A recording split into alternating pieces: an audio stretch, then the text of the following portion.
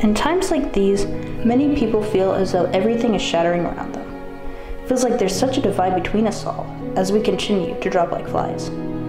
Sure, we're buzzing around just fine until we are exposed to the outside elements.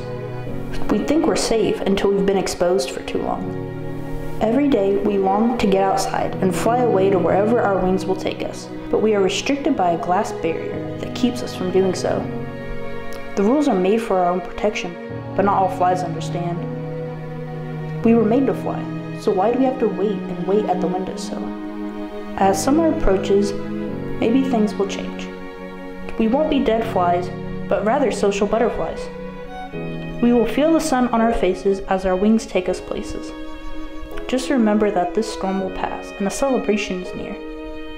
The pain will soon be gone, and not as much to fear. When that day comes, we will be free again. Free to be with our family and friends. Free to leave our dens. Free to help one another. Free to be human again.